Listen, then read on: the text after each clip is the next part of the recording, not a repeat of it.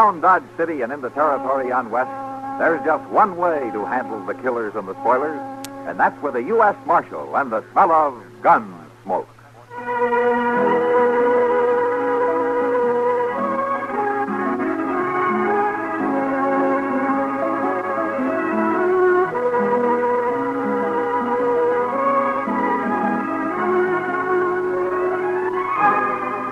Gunsmoke, starring William Conrad, the story of the violence that moved west with young America, and the story of a man who moved with it. I'm that man, Matt Dillon, United States Marshal. The first man they look for and the last they want to meet. It's a chancy job, and it makes a man watchful and a little lonely.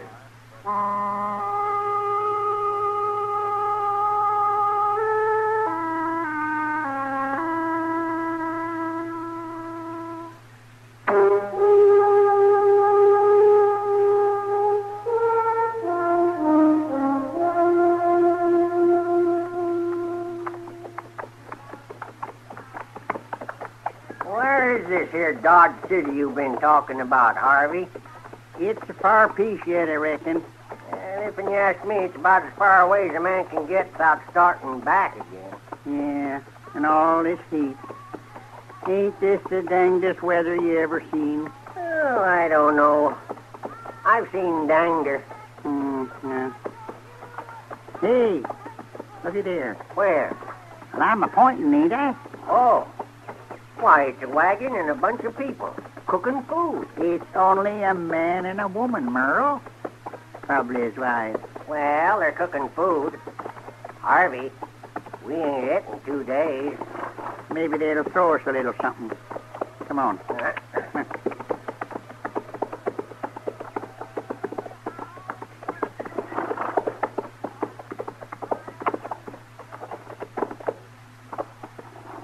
Hello, people.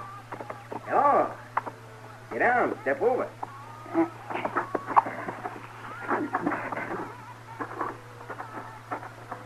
Where you riding to? Dodge City, if we can ever find it. I ain't never been there. We're headed for California. This here's my wife, Lavinda. Howdy. How do? What's that you're cooking in the stew pot? Oh, just potatoes and beans.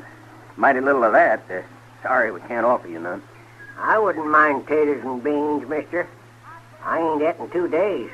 My twin brother here ain't et either. Well, I sure am sorry, but there ain't even enough for me and the woman as it is.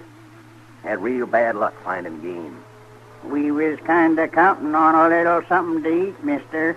Today's Sunday, too. Huh? Here, I'll give him a dab of it. No. It just ain't enough, I tell you. Joe, maybe we better give him something. Merle, What, Harvey? there's too many mouths to feed around here. That's the sure truth, mister. And I'm mighty sorry. You better saddle up and move on. I don't know if we're ready. Look, mister. Now, don't reach for that rifle. It ain't fitting to handle weapons on a Sunday. You turn around, mister, and get out. You shot him. I reckon I did. My husband. You killed my husband. He had no call to poke his weapon at us that way. All we want's his dinner. Joe. Oh, Joe. Dang fool. Joe. Merle, make that woman shut up. Are we going to eat, Harvey? Joe. Might as well. Joe. Lady, please.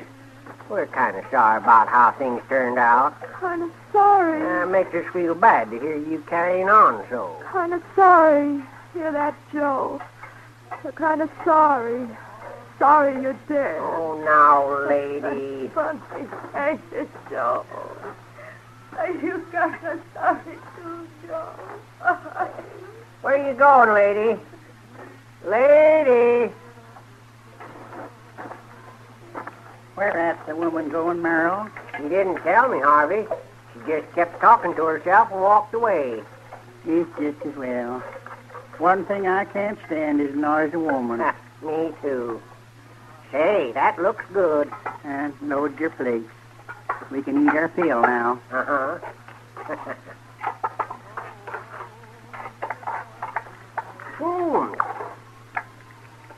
It ain't half bad. Say, we got to do something about that team of horses tied up out over there. Now, Merle, we ain't going to thieve 'em. Oh, never did hold for stealing, remember? Oh, I wouldn't steal nothing, Harvey. You know that. But we can't leave them poor beasts tied up. It'd be downright cruel. Well, then turn them loose. I don't reckon these people will need 'em anymore anyhow. Give me another bunch of that stew, Harvey. It's mighty tasty.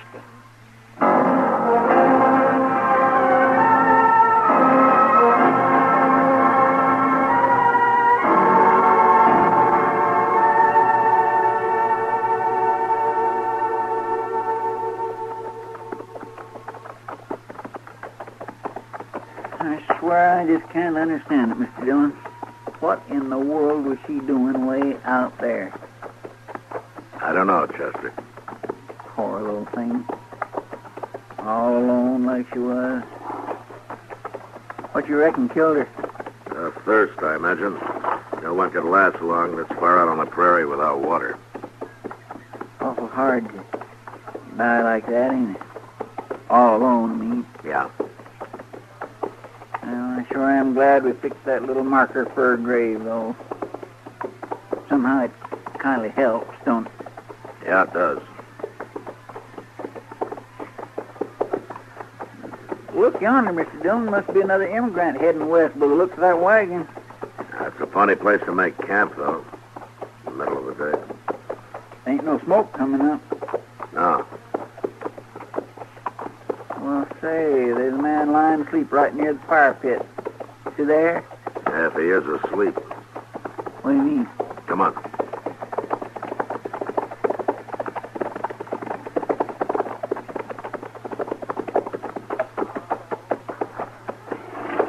Why, he's dead, Mr. Dillon. You reckon it was Indians? I don't know, but at least he's not scalped.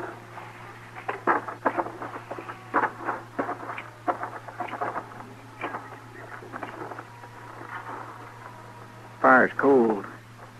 It looks like there was a bunch of people eating here. All in the pans and that stew pot. And there's something else. What? This apron. Well, if there was a woman here, she'd... So this is where she come from. That woman we buried. Yeah, I'm pretty sure it was. Well, why in the world would she wander off like that from camp? Whoever killed this man probably ran her off. Oh, nobody wouldn't do a thing like that, Mr. Dillon. Would they? Let's take a look in the wagon.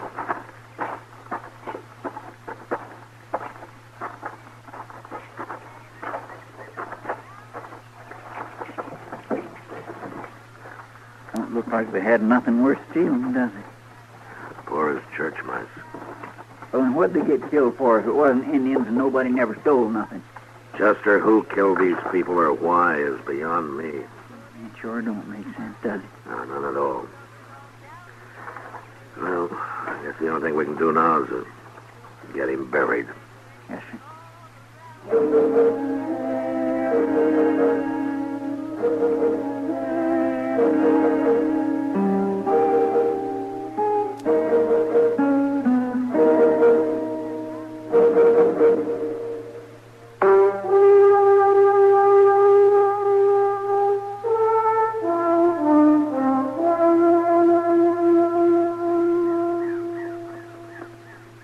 Merle, is that you? Yeah. What you want, Harvey? Where you been at? Oh, I was out cutting a jagged wood for the fire. Why? And took you long enough. I don't want to have to go back for more in the dark, Harvey. Don't you like this camp, Merle? Oh, it's a tolerable fair camp. Why? Oh! Well, what's that? A man on a horse. But I've had my eye on him some little while. Good thing.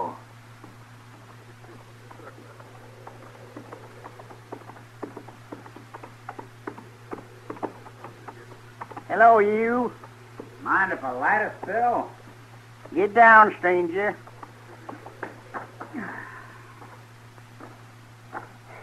My name's Bud Grant. Well, our name is Finney. Harvey and Merle Finney. We're twins. Where you headed for, cowboy? Dodge. By golly, we've been trying to find Dodge for days and days. Where is it at, anyways? Why, it's about 40 miles over yonder. Never mind where's Dodge. You seen any Indians, Grant? Indian? Any kind of Indians. We ain't particular. Are we, Merle? Nah, Indians is all alike to us. What are you talking about? You're as dumb as the rest of 'em, Grant. Oh, never mind him, Harvey. Nobody out on the prairie knows nothing about where there's Indians. What do you want Indians for? I don't understand. You leave it to us what we want Indians for. You hungry? Oh, yeah. I reckon I could eat something. We shot a antelope this afternoon. It's been boiling in the pot there for quite a spell. Be ready for long. Well, that's mighty good of you. Sit down, Grant. I'll get me a knife and poke around the pot some. Meat might be done already. I better see to my horse first. Oh, I'll stake him out for you, Grant. You're probably plumb tuckered out riding all day. Just pour yourself some coffee. Oh, thank you. I sure ain't used to hospitality like this.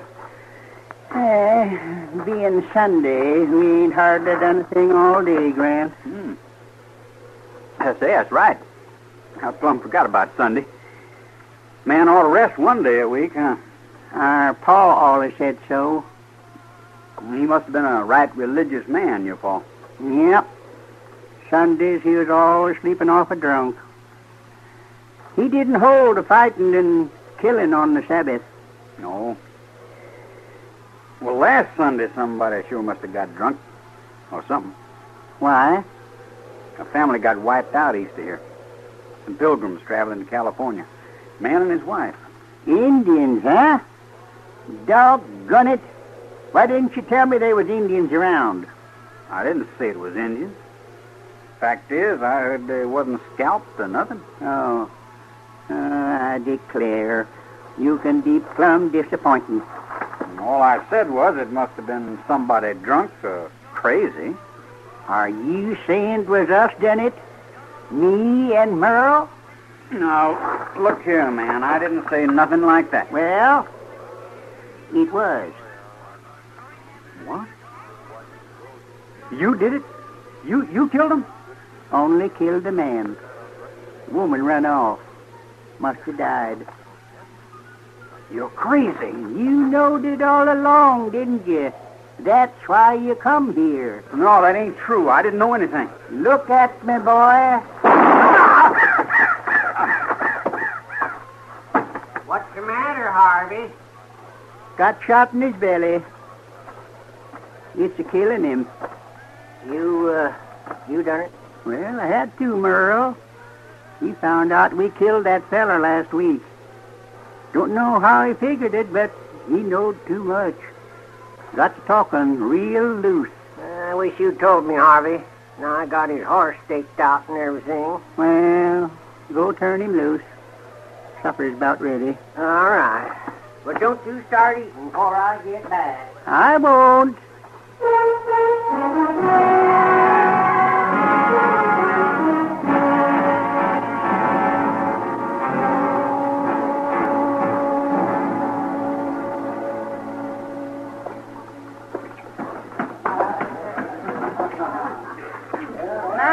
Over here. Oh. Evening, Kitty. Sit down. Thank you. Want some beer? Yeah, I believe I would. I guess you heard about that cowboy they found out on the prairie, huh? Yeah. A couple of riders found his horse running loose nearby and brought them both in today. There's nothing missing, though, Kitty. Not even the $30 he had in his pocket. No, thank you. Well, maybe it was the same murderer who killed that man and his wife a couple of weeks ago, man. I don't know, Kitty. 3 people murdered, and there doesn't seem to be any reason for it. Well, it doesn't leave you much to go on, does it? No, it sure doesn't. Marshal Dillon. What? We want to talk to you. Sit down, Merle. All right, Harvey. My name is Harvey Finney. My twin brother's name is Merle Finney. Nobody in this town knows nothing, Marshal. Well, I bet you two could teach him a lot. Look at her. I sure ain't never going to get married. You old ape. What do you men want, anyway? Indians. We can't find no Indians nowhere, Marshal. Nowhere at all. What are you going to do, join him? No, we ain't going to join them.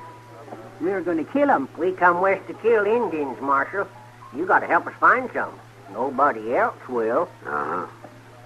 Oh, maybe they got a reason not to, mister.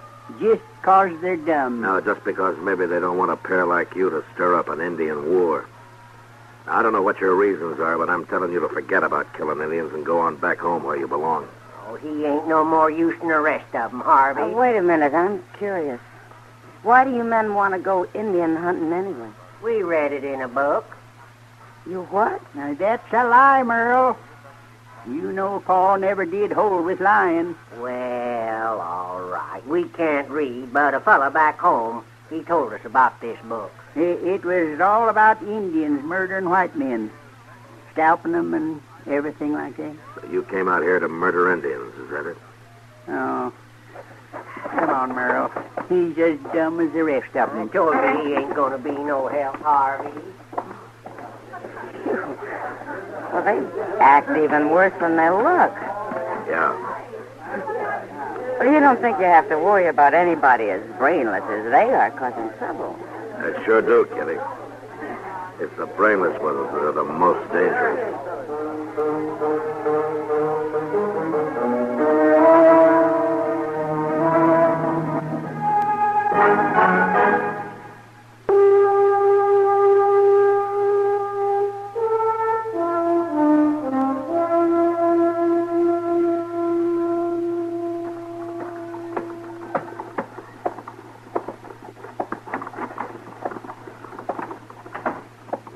Matt.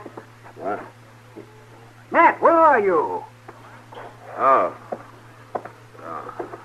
Oh, you're asleep, huh? I didn't see you over here. With a voice like yours, you don't have to see, Doc. Now, don't get a hump in your back. I'm not charging you for this visit. Oh, then what are you doing here? Why, it's Sunday. People are supposed to socialize on Sunday. They are, huh? It's just my luck to draw you, then. The words of his mouth were smoother than butter, but war was in his heart. Chronicles. Huh? Oh, well. Are you holding something back, man? Did you used to be a preacher? Didn't I ever tell you, Doc?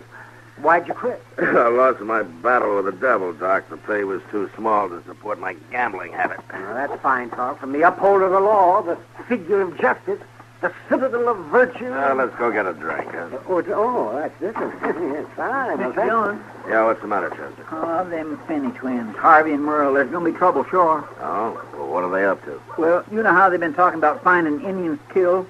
Or for a joke, some darn fool told them Moss Grimmick's a full-blooded Cherokee. I just heard about it. Oh, Moss Grimmick, you mean at the stable? It ain't funny, Doc. That pair's crazy enough to do anything. Yeah, you're right, Chester. Let's get over there.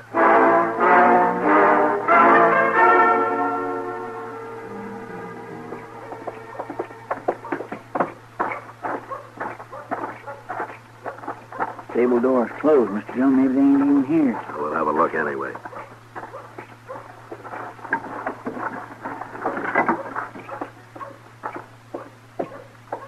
Finally dark in here. I can't see too good. Let's take a look in the back. All right. Quiet now. Yes, sir.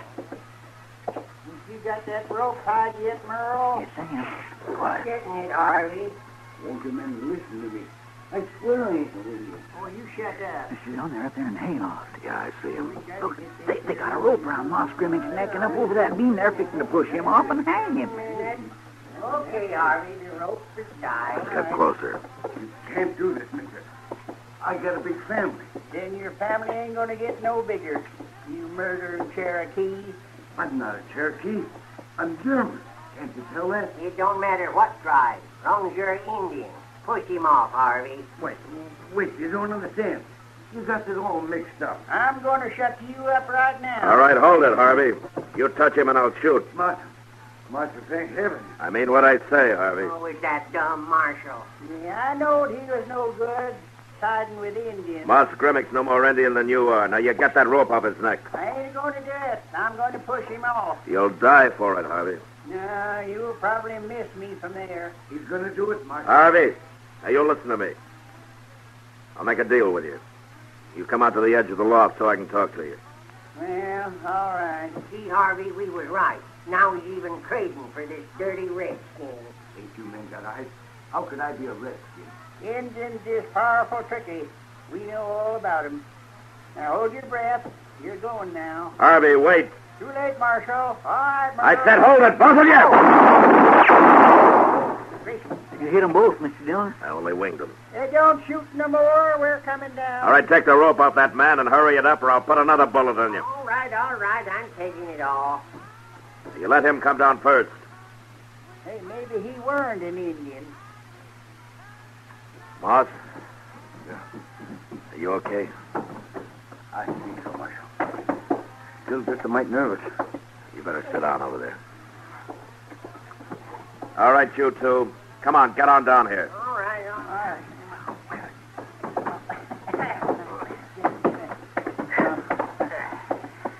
Oh, they ain't hurt so bad. He busted my arm. Got me in the shoulder. Doc will fix you up. In jail. We're going to jail? Yeah, your Indian hunting days are over for good, Merle. Well, doggone. Then we made this whole trip for nothing. Never killed one Indian, Harvey. Just a few white people. Huh? What's that? Oh, you darn fool, Merle. Why did you tell him that? I wasn't talking to him, Harvey. I was talking to you. You're the man who shot those immigrants, huh? Well, Merle done told you. No use denying it now. And that cowboy. You killed him, too, didn't you? I didn't say that. It don't make no difference now, Merle. It sure doesn't. You're going to hang anyway. Hang. That's right. Marshal, I think I'd sooner not be hung if I had my sooners. But you haven't. Hey, wait a minute. Merle, I just figured out what we done wrong. What, Harvey? We plumb forgot about how it was Sunday, both times. That man and woman and then that cowboy. You know, Paul never did hold for killing people on Sunday. By golly, you're right. And today's Sunday, too, Harvey. Well, of all the doggone bad luck. All right, you two. The jail's on down the street. Just walk straight ahead.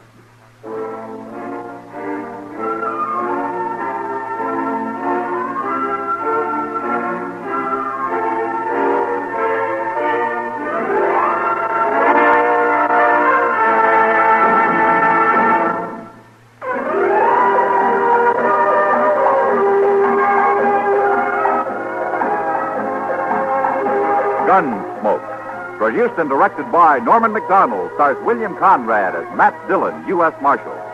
The story was specially written for Gunsmoke by John Meston. Featured in the cast were Joseph Kearns, Ralph Moody, Jack Moyles, James Nusser, Gene Bates, and Sam Edwards. Harley Bear is Chester, Howard McNear is Doc, and Georgia Ellis is Kitty. This is George Walsh inviting you to join us again next week for another story on Gunsmoke.